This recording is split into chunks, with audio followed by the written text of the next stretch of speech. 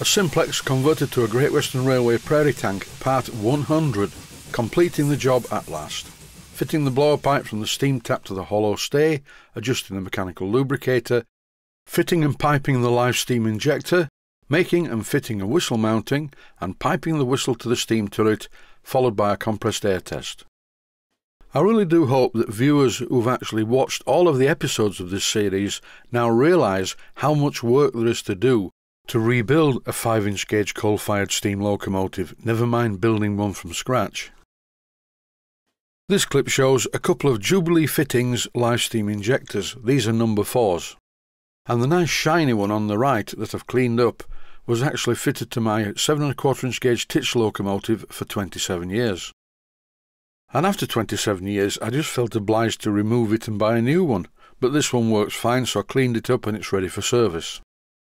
The live steam injector on the left hand side of the picture is the one that was fitted to this locomotive when I got it.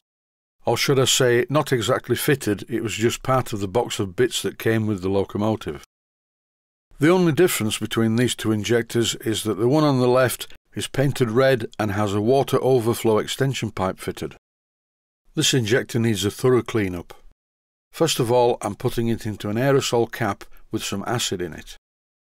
After a couple of hours in the acid, some of the limescale has been dissolved and I can withdraw the cones.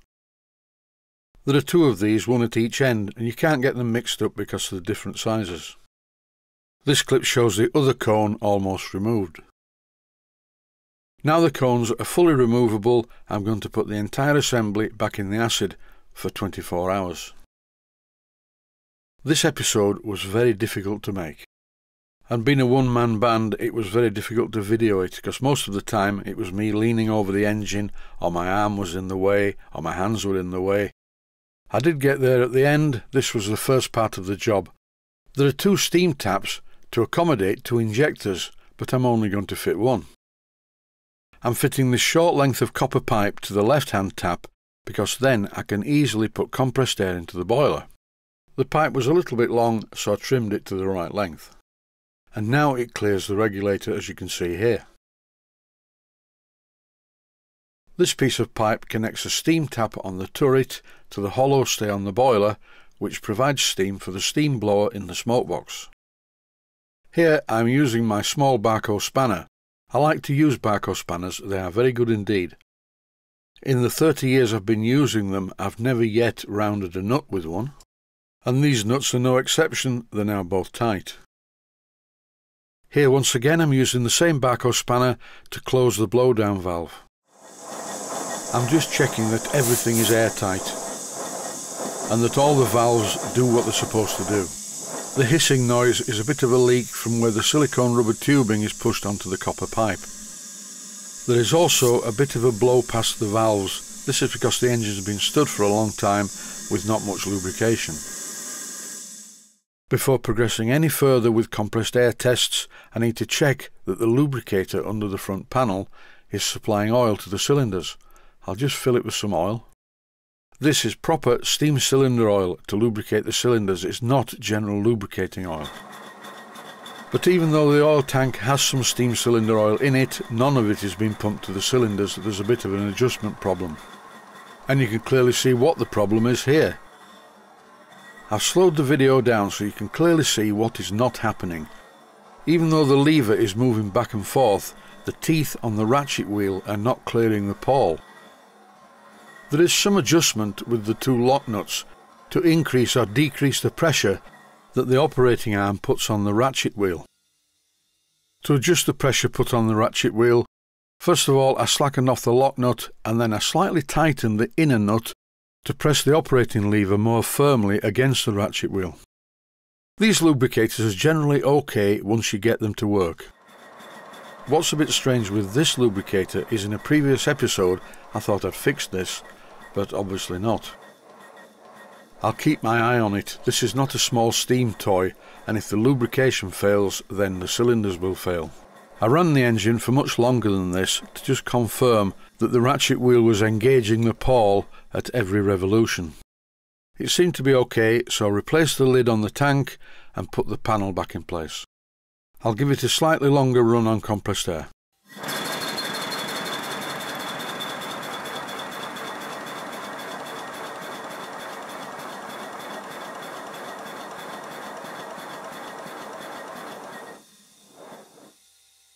That's enough of that. Playtime is over for the moment. I need to pipe the injector. These are not difficult jobs, but very time consuming. There's a lot of repetition, and you have to be really careful not to scratch the paintwork as you repeatedly make test fits of the piece of pipe. Finally, I got the piece of pipe to exactly the shape that I wanted. Then I silver soldered the union cones on each end, bearing in mind that the one that fits on the injector is a flat one. This job was incredibly difficult, and you really have to be careful, because if you cross-thread these nuts, then the tap has to come off and you start the job again, and if you're really unlucky, you will damage the thread in the nut and have to re-silver solder the pipe. I've done that a few times. I've read the books, seen the film and worn the t-shirts. Finally, I managed to bend the pipe right at the end where it fits on the tap until it was in the perfect position. Only then did the union nut screw onto the thread on the tap with ease. For the fitting job, I'm going to use one of the cleaner injectors just because it looks better, and the other one is in the acid. Although this clip is out of sequence, this is before I put it in the acid, and here you can see the purpose of the water overflow extension pipe. From the driver's point of view, it makes it much easier to see whether the injector is working when you're driving the locomotive on a track, as the water shoots out to the side and is more visible. Here is another clip from a different angle of the injector in the acid, which was taken from my main acid bath and put in an aerosol cap. Now the injector has a steam inlet, the next thing it needs is a water inlet. These pipes end up in a very strange configuration sometimes. They have to clear various things to get between the injector and where they need to go on the engine. And don't forget, you must not use cones at the injector end, you use special flat fittings. I know this job looks very simple and straightforward, but believe me, it is not. And there are certain rules that you must not break. The water that feeds an injector needs to be cool. You always have to turn the water on to this type of injector first and let it run to cool the injector. So when I'm fitting this piece of pipe, I want to make sure that the water pipe is not above the steam pipe. The heat from the steam pipe would heat the water in the pipe going to the injector, and you could have problems. This clip is running at 4 times normal speed, just to show how many times I took the pipe out, rebent it, put it back in, took it out, rebent it, etc., etc. The piping goes through holes in the frames, and there isn't much room to work here.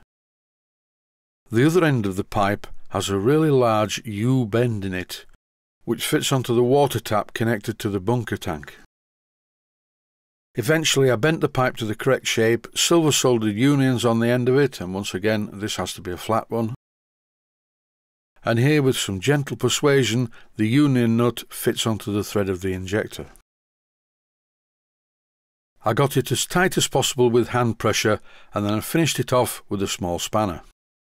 I didn't use my Barco spanner for this job. As you know, variety is the spice of life. The injector is now fitted. The next thing to look at is the whistle. I don't know how good this whistle is, so I held it in place underneath the valve, and it sounded alright really. The next part of the job is to do some really crude metal bashing to make a bracket which will hold the whistle in place under the running board. Once I drilled a mounting hole in it, here it is. I have something quite important to say about the fitting of steam whistles. In this clip I'm removing the 4BA bolt that holds the superstructure to the running boards at this point. And here is the whistle, complete with its bracket, which is now bent. This is not bad workmanship, it is intentional. It's vital that the whistle is in such a position so that any condensate can drain out of it. Otherwise all you will get is a very watery gurgling sound. Making sure that this part of the whistle is at the lowest point allows the water to drain away. There isn't much room under here. Once I got the whistle in place, I had to use a box key to tighten it. My socket on my socket screwdriver was too wide. I'm piping the whistle using a piece of 1/8 of an inch diameter pipe. Normally I'd use 532, but I do find that using larger bore pipe can cause problems with these steam whistles at high working pressures. Instead of getting a pure whistle note, you can get like a shriek or a harmonic. Fitting this whistle in place was not good fun. It really took a while to persuade this union nut to go on the end of it. I lost the will to live on several occasions during this piping job, and I really did have to stop once or twice and do something else.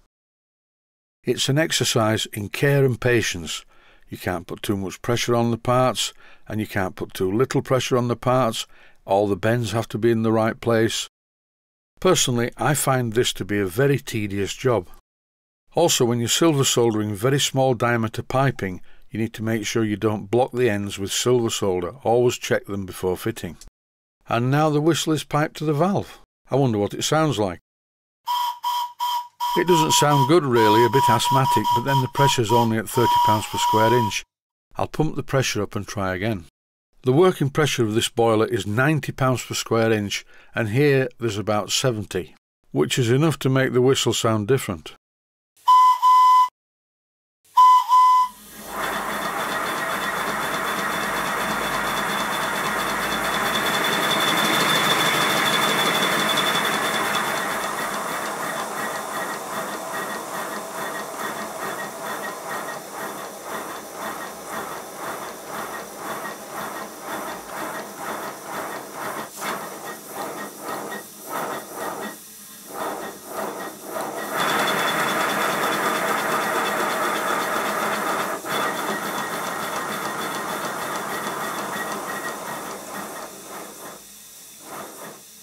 The slide valves are still blowing a bit, it needs more oil, but once the steam gets in there it will wash out all the dirt and particles that have accumulated during the rebuild. Don't forget, the first steam that reaches the cylinders on any steam engine turns to water, and this water is more than adequate to wash out any rubbish that's in the cylinders or the valve chest. Here's a flashback to episode 1. I really think I've improved this engine slightly. This is what it looked like when I bought it from the customer who brought it in to be repaired. Whichever price I was thinking of quoting the customer, it would not have been enough. The number of hours on this project has been excessive. Was it worth it? Well, no, not really from my point of view. It's just made a good video series and hopefully helped quite a lot of people out there who are contemplating rebuilding a 5-inch gauge coal-fired steam locomotive like this one.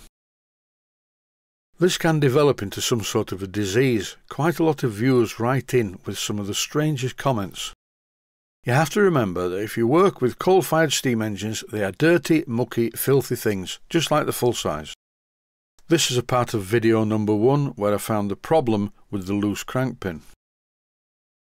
The engine really was a mess in so many ways. Just cleaning it up took a long time. As a rough estimate, I would say maybe 500 or 600 hours. And that does not include the time it takes to make the video. Once I have the footage that I take in the workshop, each video takes about 3 hours to complete.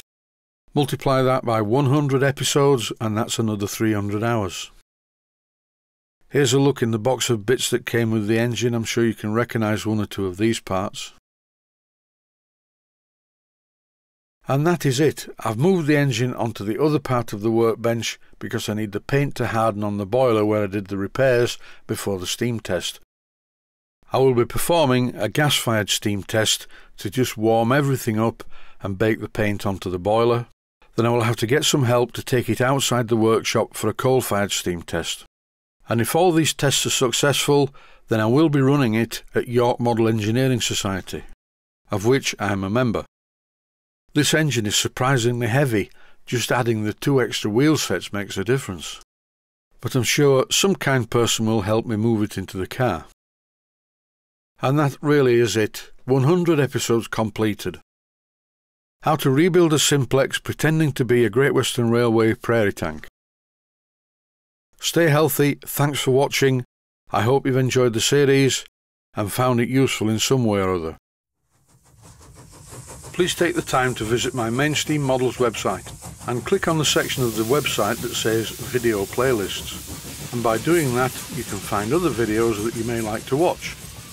And by using the playlists, you can actually watch the videos back to back.